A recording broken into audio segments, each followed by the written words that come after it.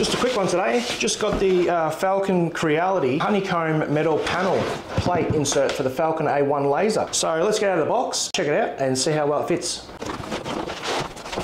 Fairly well packed. We've got some rubberized footings with adhesive on the back, and our honeycomb plate is basically a riveted channel. We have, what do we got? I think it's 15 mil width, 460 by 345 millimeters. 15 millimeters depth, 460 by 345. Let's see if it fits in, or how well does it fit in, and how much clearance do we have for our materials. All right, so I've gone ahead and put the rubber footings on, as you can see there, all the way around. Now, people have said that this doesn't allow material to be put in, or only certain heights of material to be put in, because there's not enough clearance with the laser head itself. So we'll adjust it a little bit more. Okay, that slides in. So that fits in there nicely. Now let's see how much play we've got with the material. Let's have a look. So we've got a honeycomb plate in there. We're going to put our gauge in to measure our height and clearance. We'll go for the highest one. We seem to be able to fit. Oh, no, it doesn't fit. Now this is where they've said that it doesn't adjust.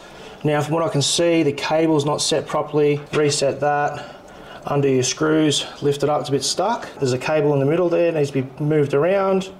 And what do you know, just give that a bit more of a give.